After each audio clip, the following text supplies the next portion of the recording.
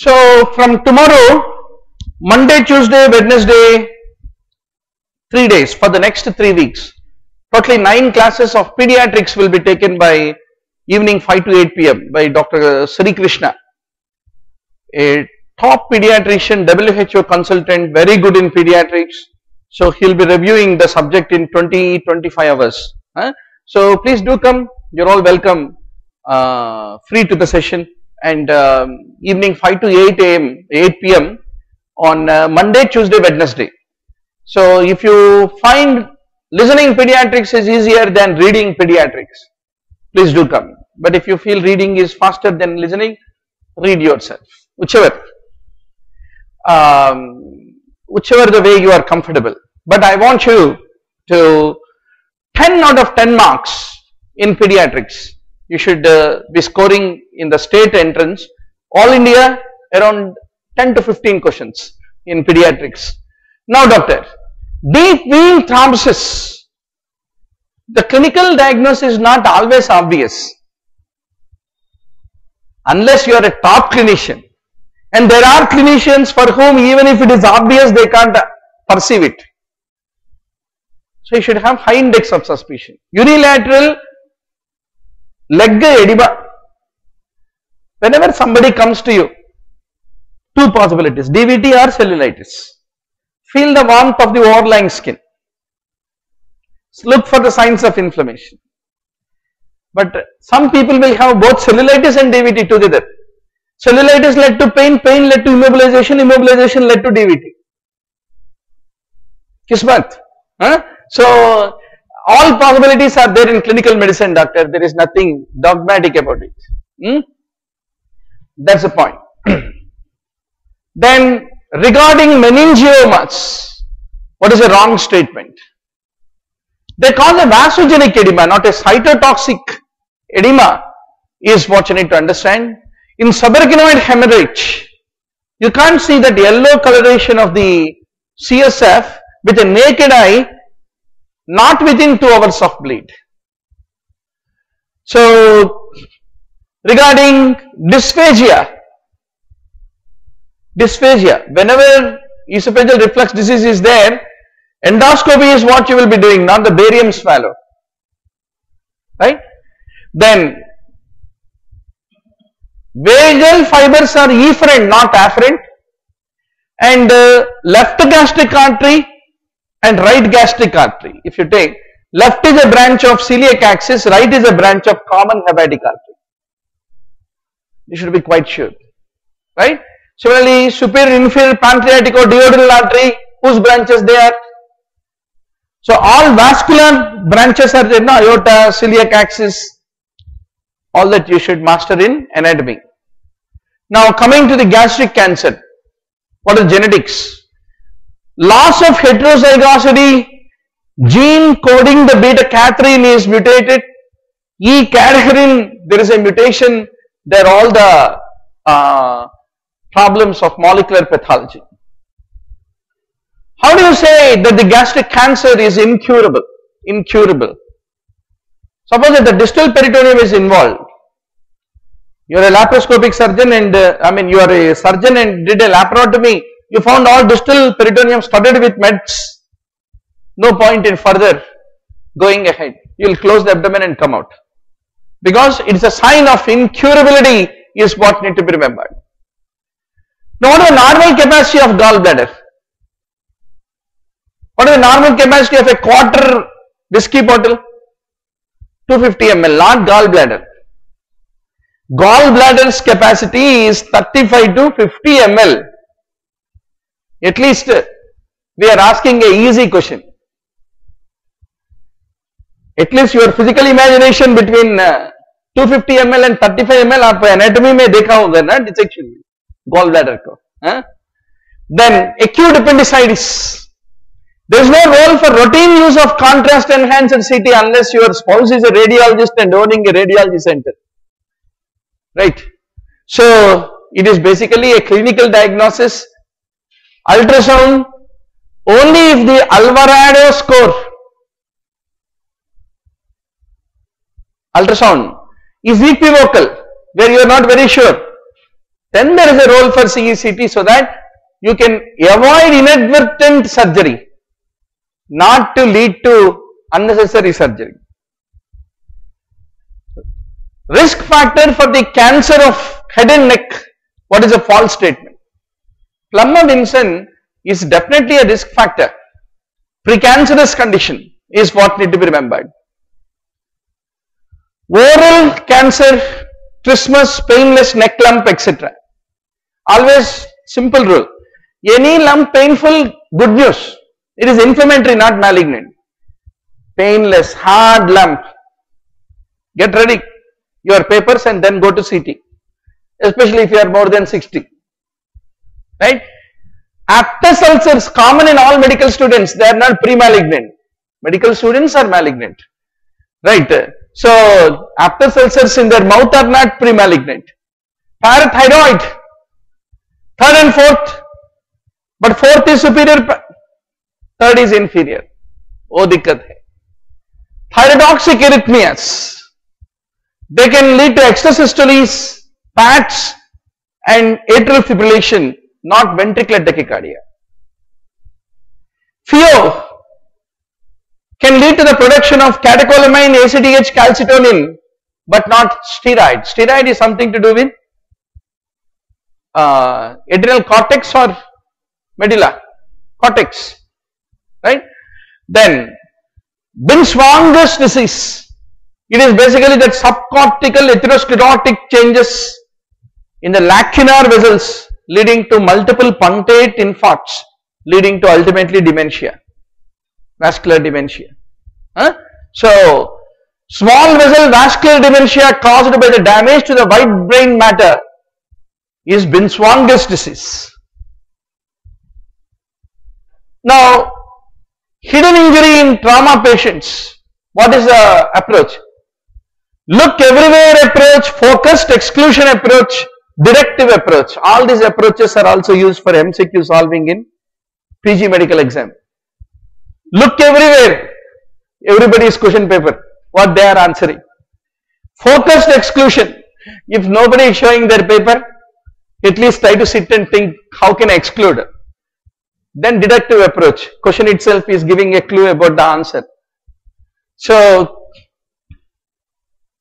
right? There is no patient's response to trauma approach. That is after you fail the exam. Now, in patients of head injury, what are the causes of secondary brain injury? So, there are two types, primary and secondary brain injury. Head injury में primary बोले तो directly your cerebral cortex is ruptured, punctured, torn by the impact.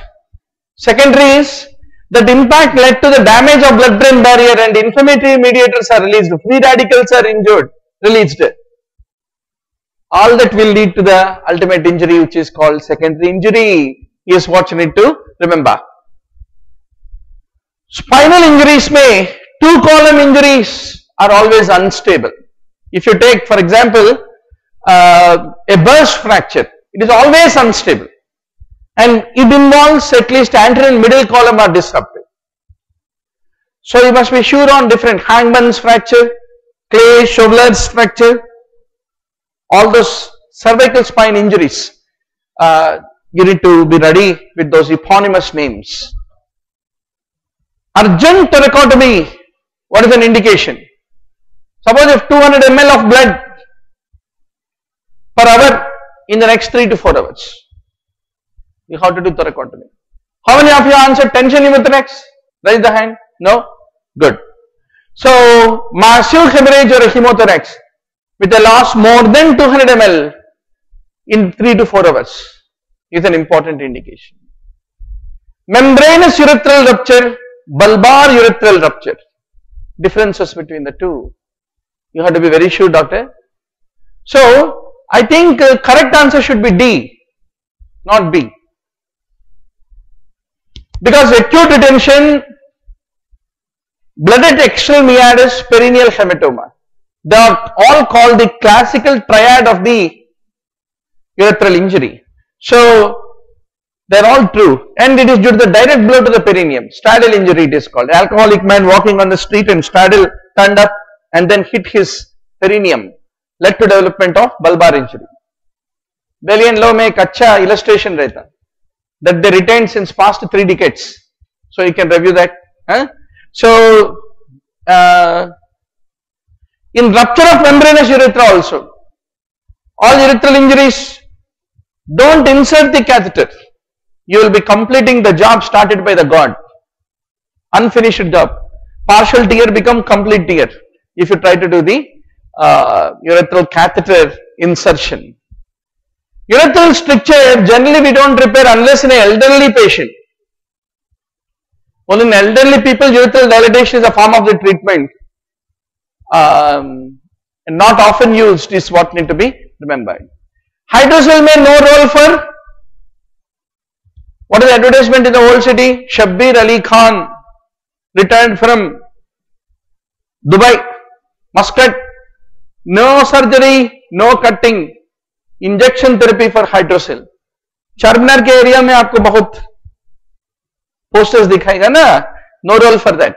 Unnecessarily Shabbir Ali introducing needle will bring you to Gabbar Singh. Who has to manage your sepsis? Dr. Gabbar Singh. So that's the reason, no role for that. Then, if he only advertises that injection therapy is sufficient, that's fine. Below that he will write, after injection therapy, the erectile dysfunction improves to attract more customers to attend his quack store. So, ultimately when you do MS, MCQs urology, you have to compete with Shabbir Ali's, be very sure. So, highest sensitivity in the localizing parathyroid adenomas. Sestamibi scan is the one which you will basically use. Portal hypertension, what is the definition? There are multiple ways of defining it. One is splenic pressure more than 15 is one definition, or a portal venous pressure measured at surgery more than 20 mm Hg is another definition, or a direct portal venous pressure more than 5 millimeters of mercury is another definition of portal hypertension, which you need to remember. Butchery is what? Hepatic vein thrombosis.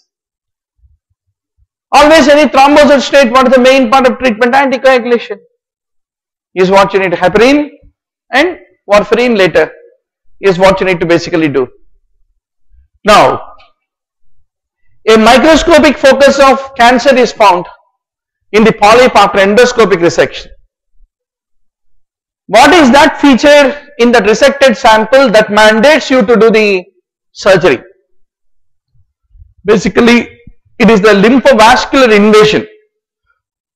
Invasive carcinoma in the head of the pedunculated polyp with no stalk involvement means low risk of metastasis, and it can be completely resected endoscopically.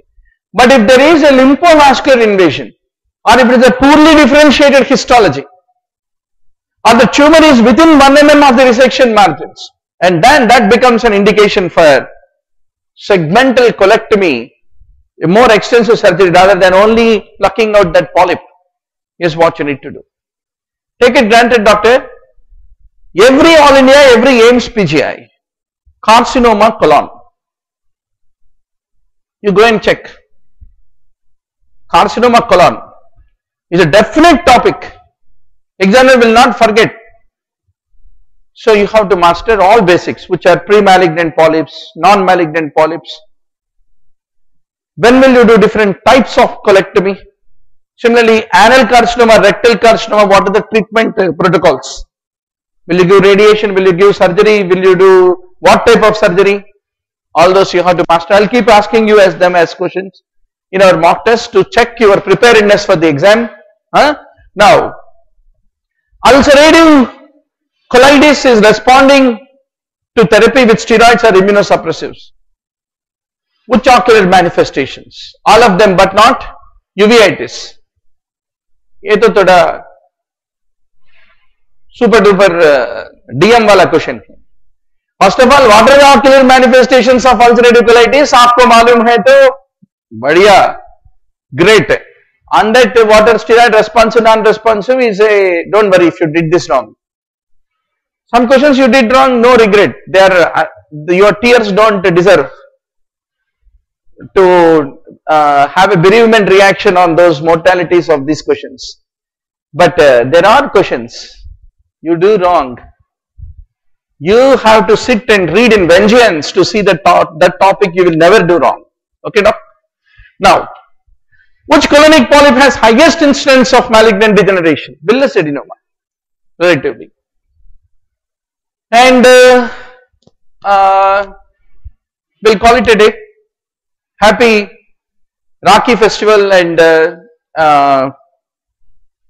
enjoy the festival mode of a full moon day and get into high moods so that by next full moon day you are 30% better in your performance in the mock test, right doctor? And please ask your friends to come to pediatric session Monday, Tuesday, Wednesday in the evening if you have time. So there is a quick revision in about 9 days, 9 into 3, 25 to 26 hours he will revise all pediatrics. Pediatrics is one of the major determinant. If it is a state MD entrance, only 5 subjects you read and go, you will still get seat. Medicine, surgery, gynocs, 90 marks आ गया. Pediatrics, orthopedics, ENT, optal, SPM, बस खेल खत्म, दुकान बंद. Last moment में, if you did not read anything, that is the only secret. But now you have lot of time to read. Thank you.